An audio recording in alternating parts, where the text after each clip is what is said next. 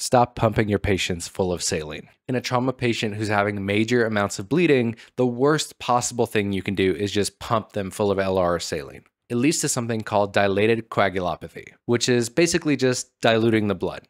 Instead of the patient having hemoglobin and plasma and platelets running around, now it just has pasta water. So what do we do to counteract that? Well, in the trauma bay, we initiate what's called MTP, or Mass Transfusion Protocol.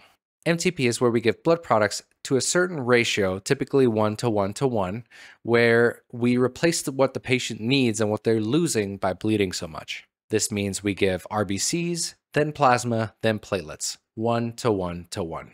Now, how much do we give? Well, usually if you're initiating an MTP, you're just going to keep giving it until the patient doesn't need it anymore. Remember that if you're giving a bunch of blood products, they all contain citrate, which take away calcium. So always replace your calcium during an MTP. This is a life-saving protocol.